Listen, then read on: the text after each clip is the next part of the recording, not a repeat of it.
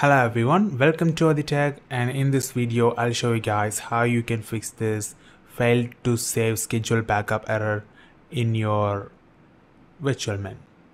So let me show you how we can fix this.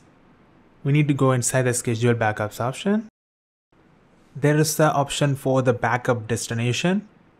Inside this option you need to enter your folder path that where your backups must go, right?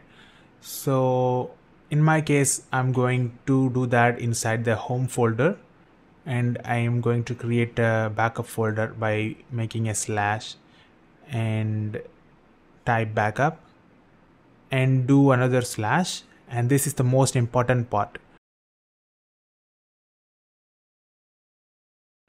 You need to enter kind of like a variable such as %y slash %m slash %d, y for the year, m for the month, and d for the day. Once you enter that, you can able to add this one. You can able to save that, and once you've done that, it will automatically take backup whenever you set the time to. And most importantly, you can also manually do the backup from here, and it will be saved on that particular folder that you have created.